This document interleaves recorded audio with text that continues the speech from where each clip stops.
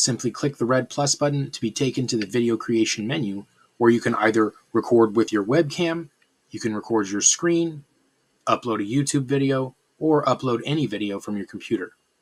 Some of the webcam options include the following. You can select from different cameras if you have them connected. You can select from different microphones. You can also select different resolutions. There's also the ability to blur your background. Be aware that the background blur and virtual background features do require more system performance than a standard recording. Your device may or may not be able to handle the requirements.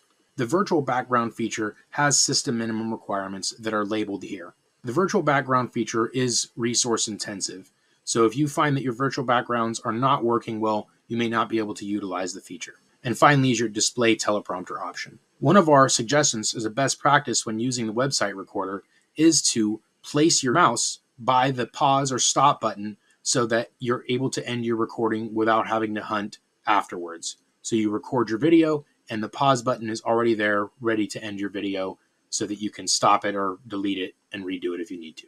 This is the first option for recording your videos on the website recorder.